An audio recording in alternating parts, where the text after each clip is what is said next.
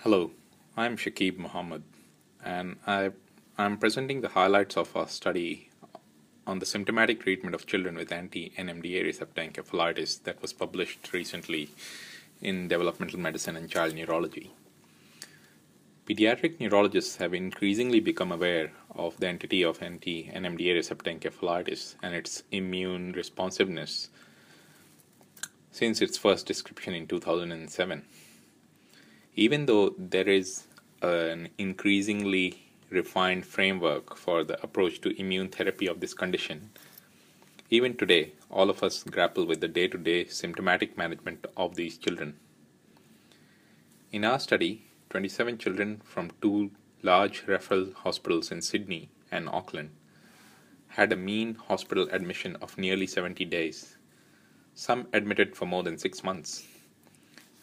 The very fact that an average of 8 symptomatic medications were used per patient highlights the complexity of managing these patients, but also underscores the modest benefit from many such drug trials. However, our observations, though retrospective and limited to 2 centers, have highlighted some key aspects that might help refine the care of these children in the future. We found that classic movement disorder medications like levodopa were not very efficacious, though anticholinergics did help, particularly with drug-induced dystonia. There was a very clear high rate of adverse effects with the use of various antipsychotics, limiting their median use to 9 days, therefore indicating that the risk-benefit ratio of their use in this condition merits serious consideration. Long-acting benzodiazepines such as clobazam and sedatives like chloral hydrate and clonidine were often the mainstay of treatment and could help with multiple symptoms. The same applies to the choice of anticonvulsants, which can potentially be chosen to benefit movement disorders and behavioral or psychiatric manifestations, in addition to or exclusive to their use for seizure control.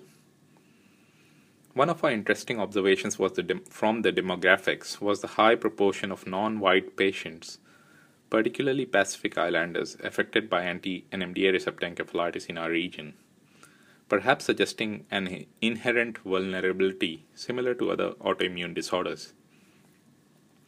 If anything, our study highlights the need to carefully tailor therapy to try and use polypharmacy very judiciously in this condition, and to constantly question whether all symptoms need to be eliminated completely in a condition that will ultimately respond to immune therapy in most patients, and also to be cautious with the use of antipsychotics. Thank you for your listening.